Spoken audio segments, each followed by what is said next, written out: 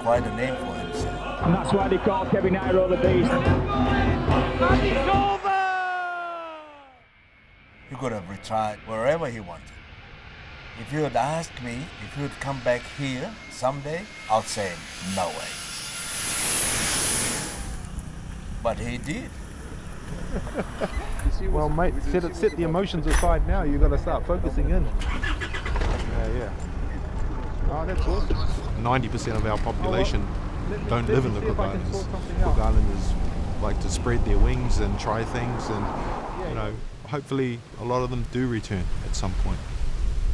People say, what do you want to be remembered by? What did you do to help the world?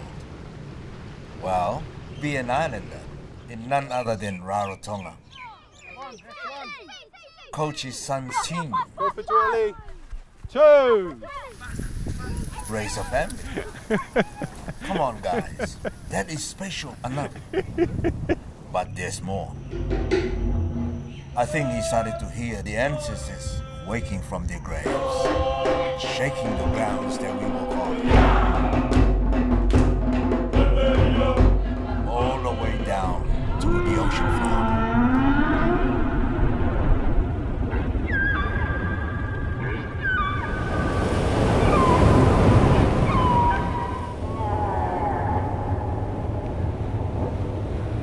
Can you imagine our ancestors when they came across the ocean, you know, miles and miles, and then all of a sudden seeing a little dot, how you'd see these peaks as you got closer, volcanic peaks, and you'd be wondering to yourself, is anyone there yet, or are we the first guys there? Would have been so awesome, eh? Because that's what our ancestors did. Sailed these oceans and settled all the islands in the Pacific. How long ago? Over 1,000 years ago. And they would have had such resilience, never give up. And so that's why we are like we are today as Cook Islanders. But back in the day, when I was your age, you could virtually spearfish just at the edge there, because there'd be just heaps of fish just swimming around. You wouldn't worry about the small ones. When I used to go out fishing for tuna and that, oh my goodness, just so many fish.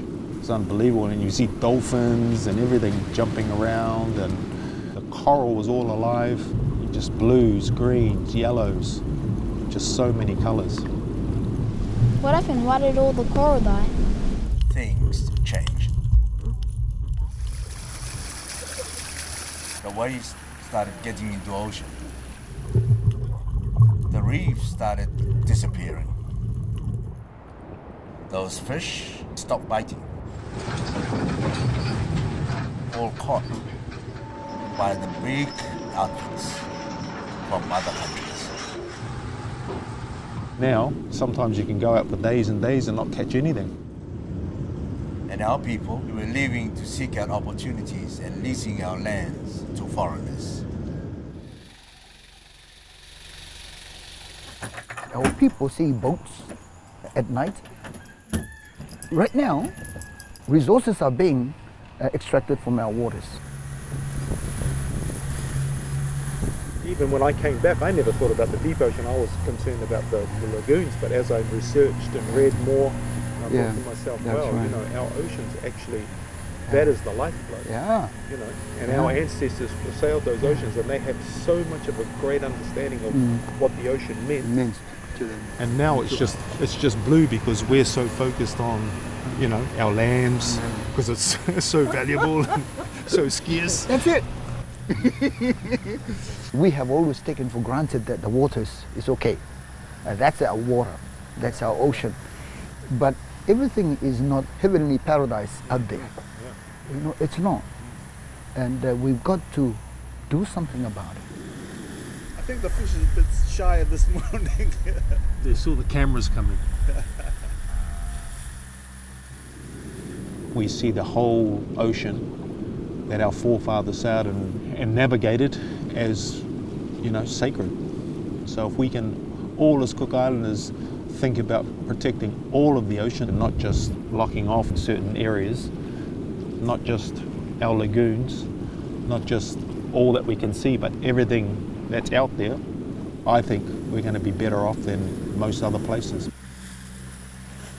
Kevin pushed the idea of an enormous marine park, an area the size of Mexico. That's Marai Moana, our sacred ocean.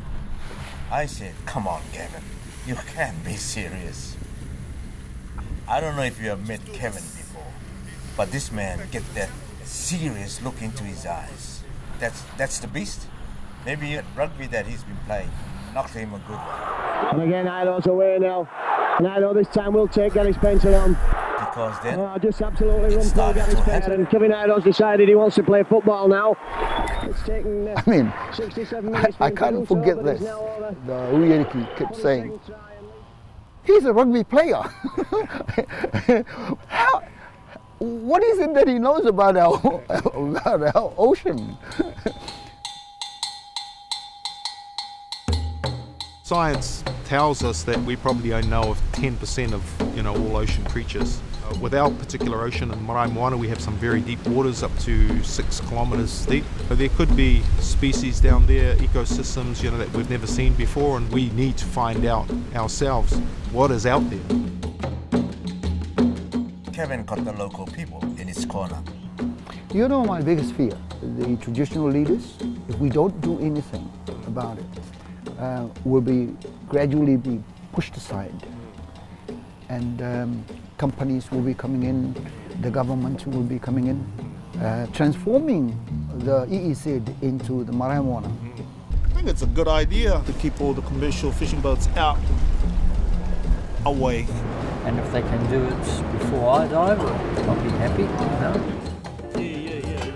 The more you got our people to be involved, the more they realize that he is genuine. He got the Prime Minister in his corner, Henry Puna. Just after I was sworn in as Prime Minister, Kevin Iro came to see me with this idea, which I thought was crazy at the time, of having our whole EEZ of nearly 2 million square kilometers declared as a marine protected area. And the more we talked about it, the more I liked it. When I took the legislation to Parliament, distinguished representatives, there was not a single opposition to the legislation. Caring for the ocean and its resources as not just our moral duty, we also see it as our obligation under international law.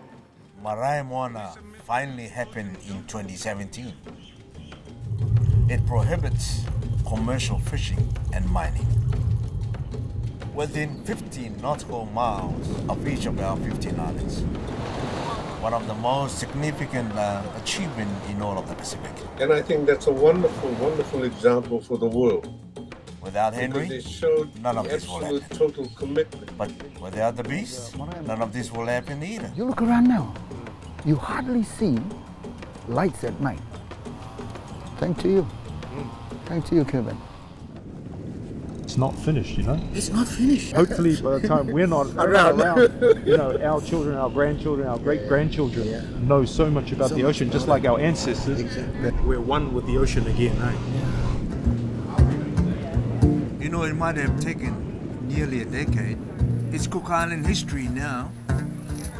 My grandchildren learned about the Marai Moana Act passed in 2017 in their schools. The boat stopped coming How in about with all that? the food. How would we live? And someday there will be ancient history. Off the land and off the ocean. Just because you're from this tiny little island doesn't mean that you can't achieve, your ultimate dream.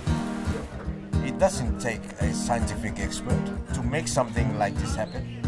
It takes a heart of gold. As long as you put the hard work in, dedicate yourself, it can be done, And that's for anything. That doesn't, not necessarily for rugby or anything else, it's for anything in life. All this, some say this is a creation of a universal proportion, or the gods of your choosing. Yet in a way, it's a creation of one man, flesh and blood, who lives on this earth today. And the same is true of all the sacred places of the world. It all depends on how you look at it. For our Outstanding Island Environmental Achievement, the 2022 Seacology Prize is awarded to Kevin Iro from the Cook Islands.